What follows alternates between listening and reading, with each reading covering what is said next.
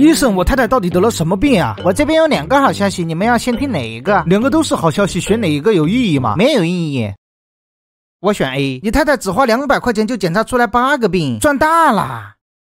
啊，老公，这也能算好消息吗？医生，你他妈，说的真对呀。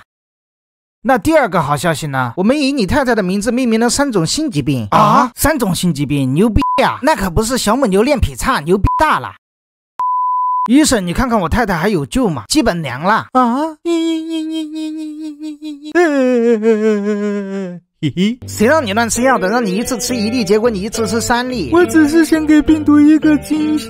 是吗？病毒繁殖速度加快了3倍，她丈夫惊喜坏了。那我岂不是把他们都绿了？你的想法很有意思，我也实践过啊。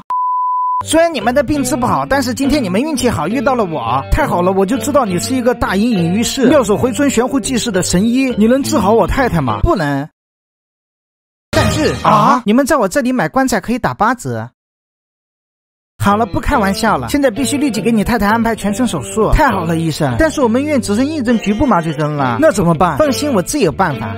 医生，我腿上有病吗？没有。那你为什么把麻醉针打我腿上？这样做手术的时候你就跑不掉。